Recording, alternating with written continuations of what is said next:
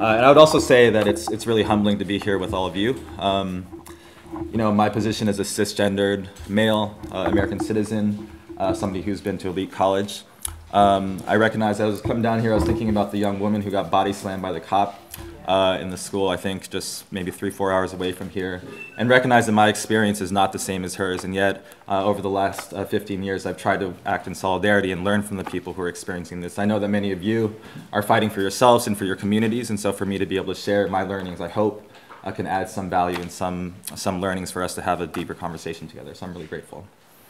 So, you know, Ed said that we should really come with some new shit, basically, and so I'm like, all right, let me see what I can do. And so what I wanted to talk about today was the question of what is alternative to capitalism, the big hairy question that I think many of us have been struggling with in different ways, and I obviously do not have an answer to it, but wanted to offer my thinking and some of my own experiences and how I've been grappling with this question. I think all of us who are doing this work, who are fighting for jobs, who are fighting against homelessness, for example, understand how the system of capitalism in this country, connected to a history of white supremacy and patriarchy, are the underlying root causes of the injustices and the symptoms that we're trying to fight. And yet at the same time, I feel like as a left, we don't necessarily talk about capitalism explicitly. I've been trying to think about why is that? As someone who gets paid to do social justice work, why did I not have the ability or the language to speak about capitalism in an explicit way? And I believe it's our responsibility.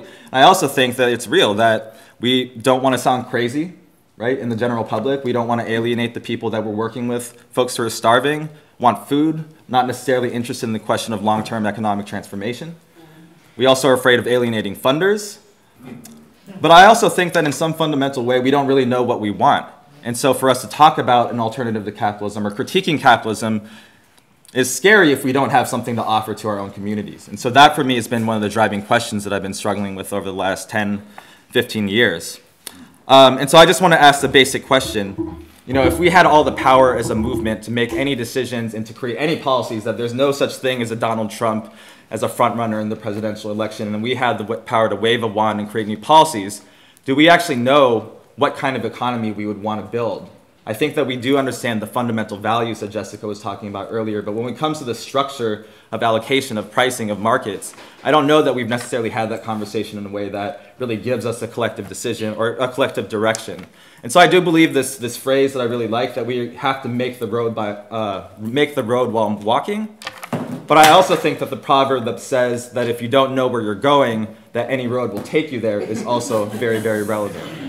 And so for us, I want to struggle a little bit about the question of where we're trying to go, as we also talk about how we might be able to get there.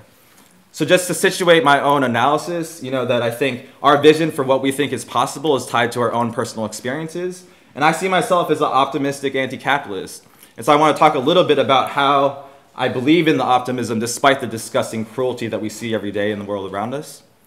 I think some of it might have to do with my own privilege as a person, that I've never really experienced direct violence, that I've never lost loved ones, for example, to the streets.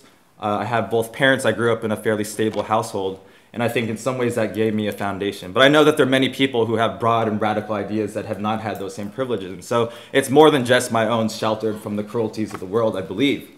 I think fundamentally, so as a child, my dad was a Buddhist reverend. He talked about the belief that we're all interconnected as human beings, that we don't exist independently of each other. My mom was a piano teacher, and she would save up money every year for us to go to this symphony. And I remember the tears rolling down her eyes as the symphony would crescendo and fill the concert hall. And she taught me about celebrating the capacity and the passion of creativity that we have as human beings. And that for me is one of the fundamental things that I seek to hold in the work that we do today. And so I grew up in the West Coast in the East Bay. I think that I've had the opportunity in some ways to develop a radical analysis because I've seen both sides of America, I believe. I existed in, I went to public schools in the lowest income school district in Northern California, in the Richmond Unified School District. But in elementary school, I went to the wealthiest or highest income elementary school with mostly white and East Asian kids. Then I went to middle school in Richmond and spent the next 3 years of my life as a 12 through 14-year-old walking through metal detectors every day, seeing the experiences that my classmates were going through that were very different from my own. Then I went to high school, to also the best high school in the lowest income school district. And that didn't mean that there weren't students who weren't making it. The same students that I was friends with in middle school started dropping out, started getting caught up in the system. I think the experiences that many of us have seen, or some of you have even experienced yourself. But that also meant that there were privileges and resources at the top. And so I was able to take advantage of those and ended up going to Harvard. And was the only kid in my school district that year who ended up going out to Boston to go to this elite institution. And so it was a really eye-opening experience for me to end up in sort of a bastion of global elitism and privilege. And the first year was great. You know, they served us lobster in this like Harry Potter looking dining hall, and I'm like, I finally made it, you know. And it felt for a year the excitement and the joy that I had experienced. And at the same time, I started tutoring in a juvenile detention center, and I met a young man named Nick who was just a couple years younger than me, and I knew and I saw his genius, his creativity, his kindness.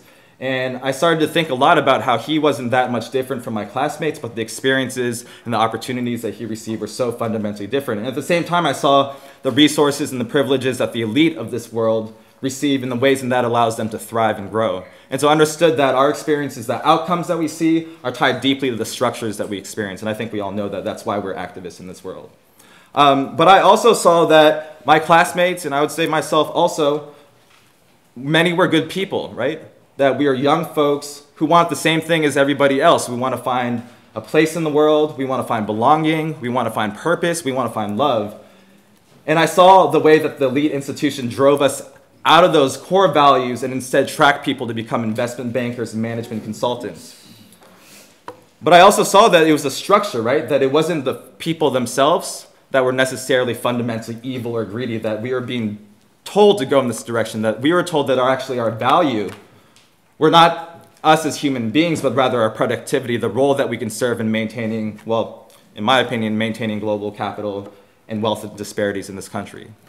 And so I think my experience seeing both sides of the elite and also people who are just struggling and surviving to make it affirmed for me an underlying belief about humanity, which is that we in fact can be good, that we in fact can be fundamentally generous, and that these other things are distorting our characteristics of what it means to be human. And I think this is important because as we talk about what the future of economy could be like, it depends and reflects our beliefs about who we are as humans, right? What our fundamental nature is, and that's partly what I want to struggle with today.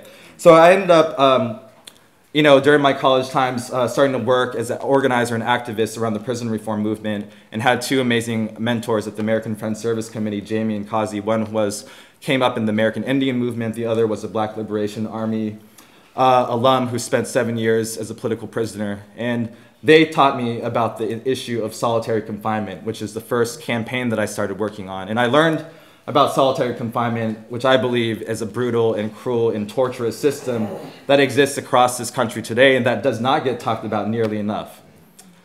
I started asking myself, why does solitary confinement have to exist? Why do prisons and mass incarceration exist? And that's what led me to starting to grapple with the question of economics. So we obviously know that prisons are a byproduct or represent a way for maintaining white supremacy in this country as we transition from Jim Crow era into the world that we know now. But we also understand prisons as a way of maintaining economic dominance of the current class. So in the 70s, we saw that capital became global, that the manufacturing jobs that many young men of color, for example, worked in to help build this country were exported. And for the first time in American history, we had a population of people, particularly young men of color, particularly black men, who are no longer economically valuable for this country, that this country found other cheaper labor to exploit in other places. And so as we developed a population that they call surplus populations, we built a prison industrial complex that helped control and maintain order in the streets, right? And at the same time, I saw that that same globalization was destroying economies and free trade zones in other countries, in developing countries, and forcing those people off of their land, having to come across borders illegally into the United States, which then we use the same criminal justice apparatus to criminalize, detain, and deport these people. And so for me, this system of solitary confinement, which was something that anchored the prison system fundamentally, I recognized was also necessarily tied to the existence of capitalism and neoliberal globalization that we experience today, right? Yep. And so for me, the question became, well, how do we think about this more broadly? Because So the first protest that I did was as a college student, and it was on solitary confinement. We built a 6-by-8-foot prison cell and plopped it in front of the State House. But it was a particular spring day, a cloudy day, and it was actually the first day of shock and awe, the beginning of the Iraq invasion. And so we had 50 people at my solitary confinement protest, and then down the street at City Hall, there were 3,000, 4,000 people protesting Iraq. And for me, it was such a clarifying day because I started to understand how the prison system clearly was tied to the system of empire militarization, and that for us, the underlying system of capitalism was the thing that was holding a lot of this all together. So 3 years later, I graduated. I became the executive director of an organization called the Boston Workers Alliance that was organizing under and unemployed workers in Boston, particularly people coming out of prison, people with criminal records. And the next protest that I organized was a 3,000-person protest, much bigger, where we took the issue of the criminal record system, the ban the box, and in 2007 had 3,000 people take over the streets of Massachusetts, of Boston, and help popularize the question of what it means for people to have a right to have a job. And 3 years later after that, we were able to pass ban the box, making us the second state in the country to eliminate that question for all public and private jobs. It was amazing work and was really, to me, affirmed the power of communities, the power of people to speak for themselves. It was the folks who were coming out of prison, who devised the policies, who spoke to the legislators, who led the rallies. And that, to me, has always been my fundamental theory of change. And at the same time, we started asking the question, is this enough? Just eliminating barriers to employment wasn't changing the fundamental economics, didn't create more jobs in our communities, wasn't necessarily changing the economic system. And so we started creating worker co-ops. We created a farming co-op that ended up failing, and then we created a recycling business that actually has since gained national attention as a business called Sero Co-op, which is an organic composting business, and they became famous kind of by raising $340,000 by offering a community direct public offering as a way of capitalizing their business and creating a partial worker-owned and community-owned business, and that's been an amazing story in itself. We also fought for participatory budgeting because we realized that we were fighting issue by issue but needed to build control over the government. And so Boston is now in its third year actually as the first youth-only citywide participatory budgeting process in the country. And that's also been really amazing. I left the Boston Workers Alliance, ended up starting the Boston Impact Initiative, which is an impact investment fund, and I've been able to do investments over the last couple of years into the cooperative sector. And yet I've recognized that that still is not enough in terms of my analysis, or at least for me to feel confident about what we're talking about in terms of long-term alternatives to capitalism. So that's what I want to talk about for the last however many minutes I have. Okay, so capitalism as an economic system, actually not as old as we think it is, 400 or 500 years old, transitioned from feudalism. And so thinking of capitalism as a basic system, or really as any economic system, you need capital, you need land, and you need labor. And these are your inputs into the economy that then allow us to create the things that we consume, right? And so in the capitalist system, we use markets, which means that you're trying to sell high and buy low. And that's what the mechanism that you're using to allocate capital, land, and labor. I think one of the biggest feats of the right wing has been to associate markets with this idea of democracy, that people are going to vote with their money. But I think it's pretty obvious if the 1% owns 90% of the money, then they also own 90% of the votes. And so we need to fundamentally reject this idea that somehow markets are democratic.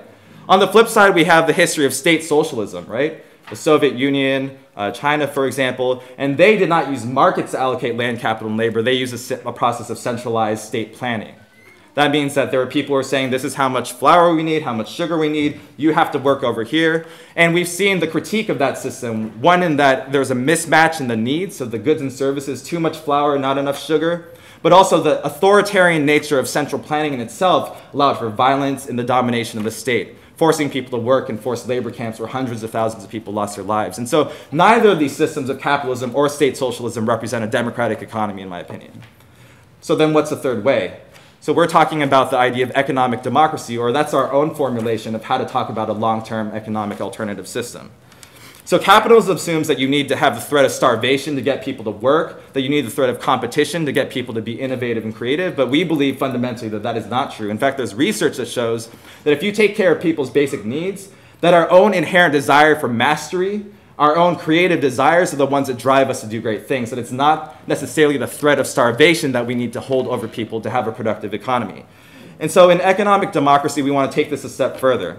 right? We do need to build cooperatives, for example. But even if every single business in the world was a worker-owned co-op, if we're still operating on a market-based, profit-based system, right, we are still in a race to the bottom and in competition with each other. That's the same dynamics that leads to the environmental degradation, the undercutting of our own labor, for example, right? And so for us, while we do need to democratize the individual models, we are also asking the question of how do we fundamentally change the underlying logic of the economic system.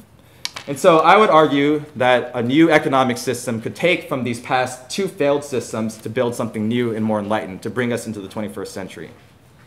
First, that we take this idea of planning, central planning, and reject the idea that it should be a top-down, politician-driven process. Instead, ask the question, what would a democratically planned economy that's planning for our basic needs look like?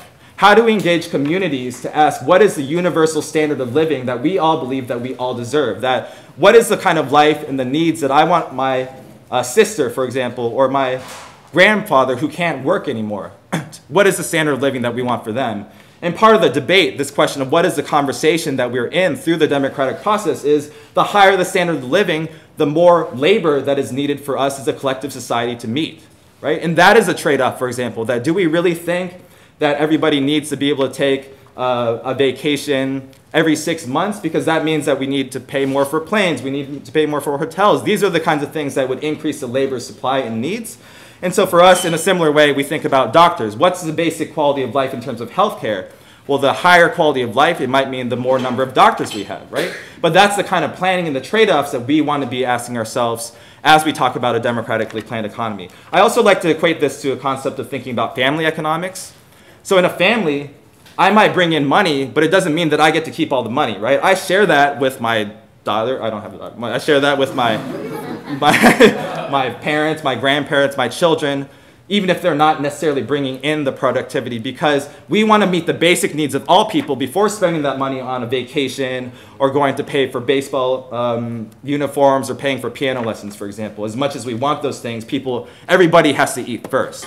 And so I think that's the logic of democratic planning that prioritizes our labor, but also our ecological resources to meet our initial needs.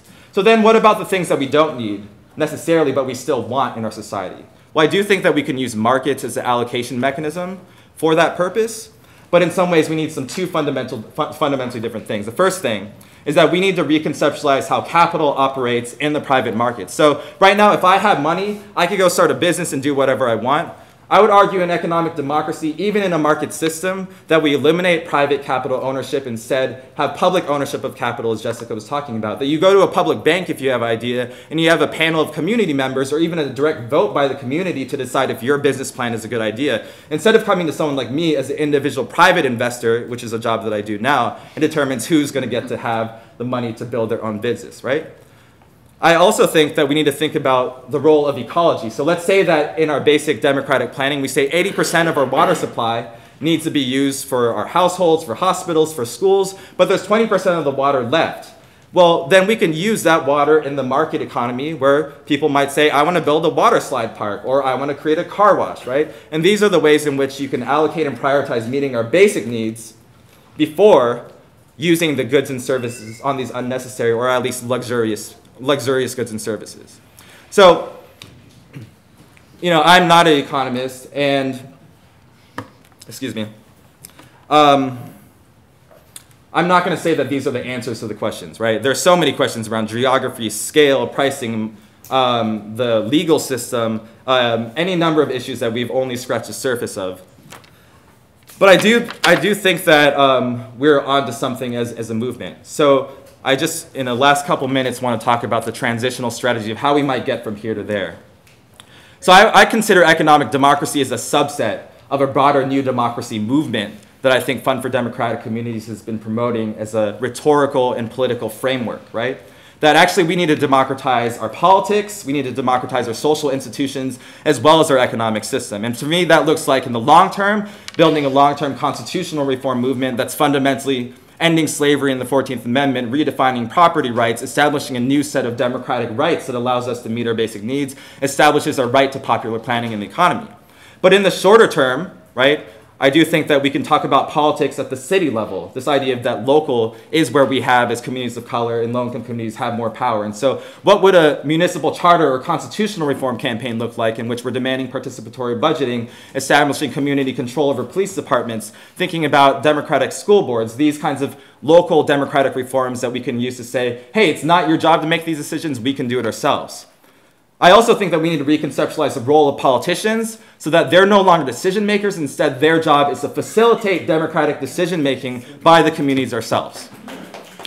Second, in terms of social institutions, for us to consider things like restorative justice as a democratic implementation of public safety, where we as communities ourselves can take care and deal with the harms that we create in our own communities, that we don't need to depend on police, for example. And so that's an example of democratizing social institutions in a way that connects with this broader concept of democracy. And then finally, economy. Obviously, we need to build more co-ops and land trusts, participatory budgeting, but we also need to start building a democratically governed ecosystem that connects these individual pieces together to model a logic that's fundamentally different from the market economy that we're existing in. And so from that standpoint in Boston, for example, we're building a democratically governed investment vehicle, sort of in the way that Jessica was talking about. We're pooling our own resources, then using political power to get control, for example, of the divest invest capital, and then using participatory budgeting at a neighborhood level to decide what kinds of businesses and real estate projects we want to invest in, right? It's about taking our own collective capital and using that to meet our own needs, not simply to maximize our profits. And so that's just a very initial way that we're thinking about how to prefigure this future economy that we want to build. So in closing, I just want to say that, I think that we have the possibility for creating something new, that every one of us in this room are playing our own role in building this new movement ecosystem. Underlying, I want to remind us this fundamental belief about the capacity and the goodness of people. And I think that ultimately, this idea that says we believe in you, right? That we believe in ourselves is the underlying thing for us to be raising up from a standpoint of values and principles. And so, going back to the question of solitary confinement, I want to ask, are we going to move into a society that maintains solitary, or are we going to build a society that builds solidarity? As Ed was asking, are we moving towards a society that builds freedom, or are we building a society that builds fascism? I believe that we can win, ultimately, because I believe in ourselves.